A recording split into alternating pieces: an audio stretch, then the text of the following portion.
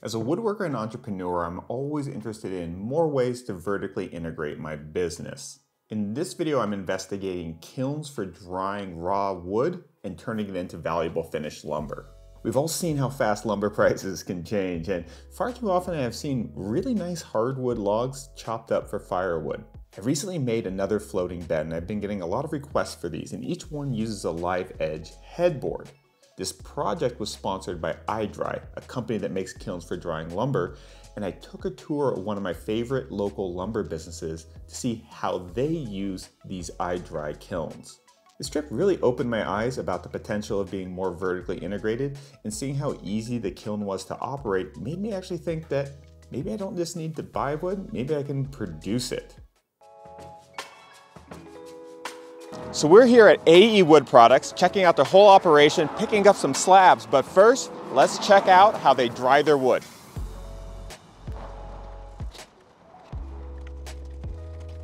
I love being in a wood yard, surrounded by slabs. So many projects. So over here we have the iDRY. It's like opening a submarine. So this is some walnut they've had in there, and generally they're about 30 days per load of wood to completely get it down to right around 7% humidity. It's all computer controlled, super precise, and as you can see, man, look at how thick these walls are. This is not just a shipping container with a dehumidifier. This is very substantial, and that's because they actually allows them to get a vacuum inside this kiln. And you can see this is not just, you know, thin one layer of steel. This is like fully built out, so you can really like suck the air out of it, and the whole unit will maintain its structural integrity. You can also see like the weather sealing around here too. This isn't just some cheap rubber. I mean, this is like a real solid piece of, I don't know if that's silicone or rubber or what that is, but that's substantial. Like no give on the doors. And it's basically like the world's biggest oven. And then these pull over, and then you can tighten it down. I imagine this machine's more expensive than the one over there, but what kind of value does this give to you know, a wood business like you guys? More precise drying. More precise. So and temperature control. If we have high dollar wood like the walnut, and it's going to rain for a week straight, everything's going to want to get back to 100% humidity. Right. This will keep it at 5%.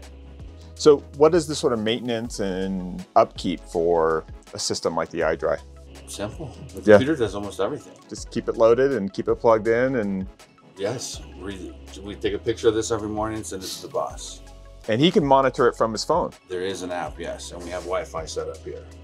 So literally, if you had some trees and access to logs, some sort of basic mill, and one of these is all you'd really need to get started on a wood business, right? So this could let you harvest and sell the same wood in the same season. And the quality is just going to be a lot more predictable too. Yes. I mean, we use a lot of CNCs in our stuff, but for a lot of our friends who do more slab work, they have basically, it's a CNC that all it does is plane things down. That's nice because it's automated. Yeah. This one is a little remote control. And that's real clean, perfectly flat. Yes. So this is a giant oak cookie that came from that tree that fell on the golf course. Yes. And you're turning this into... A resin table. And so this was dried into iDRY as well? Yes.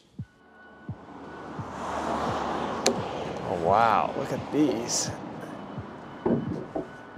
That's real nice. 1,200 bucks, that's fantastic. Look at these.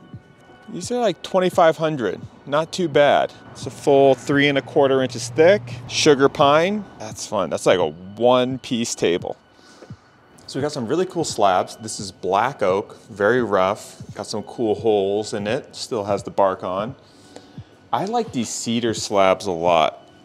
Cedar for me is one of my favorite woods because it's a softwood, but it's not like a pine softwood. The grain here is like nice and tight. It's not that kind of big spread out grain like pine. $1,200, very reasonable. Got some cool things happening in the middle here. This would be a fantastic headboard piece.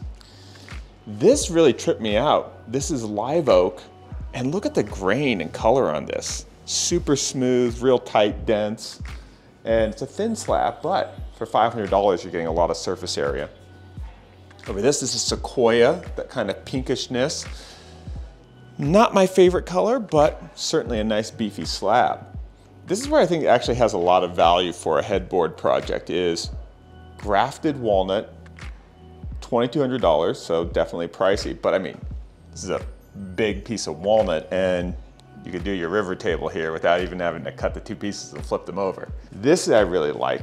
This is oak and 1,800 bucks, a full 2 inches thick. It's got this interesting sort of canyon in it and wow, like just a lot going on. You definitely have a little bit of like softer kind of stuff in here that you'd have to deal with. So again, you're probably looking at some sort of epoxy, but very, very cool. So they also sell completely finished tabletops that are already clear coated. This is walnut, gorgeous. I don't know, kind of drawn to these really clean pine slabs though. Like that table in the front is just perfect, I think.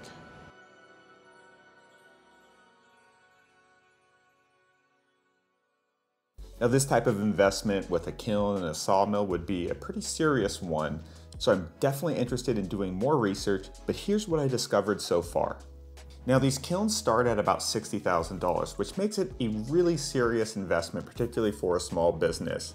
And if you factor in sawmill and the other kind of log handling equipment that you would need, trailers, stuff like that, at the very least I'd be spending about $80,000. So I'm starting to do a little bit of napkin math, and here's how I'm starting to think about this issue. I'm currently building out my new compound, which will have room for one of these kilns.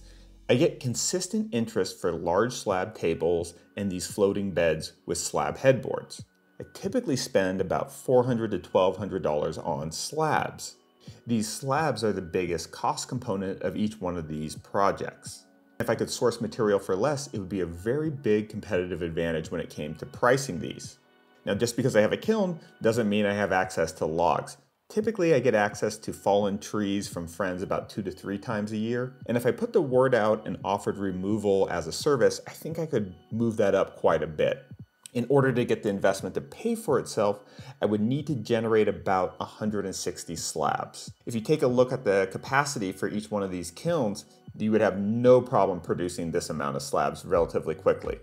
So I'm sure I'm missing some costs and considerations, but feel free to let me know in the comments. This is a learning video, not a telling video. For me, in general, I like researching business infrastructure investments well in advance of the need, because equipment purchases like this can be part of a really effective tax strategy where you see how much money you're making, and if you're a little bit higher than normal, you might as well do some infrastructural investments to try to offset that. So my 2 main takeaways are, if you get a kiln, you can draw your own lumber to sell. If I was an arborist, owned property with a lot of trees, or wanted to vertically integrate my woodworking business more, I would strongly consider this. Now, if you aren't ready to make this type of large investment into your wood business, you can dry wood with iDRY as a service. So they have a network of these kilns around the country, and you can actually rent space in them. Check out the website, it gives you a little bit more information about this. So I think this might be my next step. My parents have a massive walnut stump in their backyard, and I think I could probably get about 15 to 20 cookies about 3 to 4 feet in diameter. And that one big stump isn't enough to justify the cost on its own, but it certainly is worth sort of testing out the service. If I like that, then maybe we'll see from there. Vacuum drying technology used to be out of reach financially for most woodworking businesses, but iDRY is showing that it is as competitive as other drying solutions for the value and control that you're getting.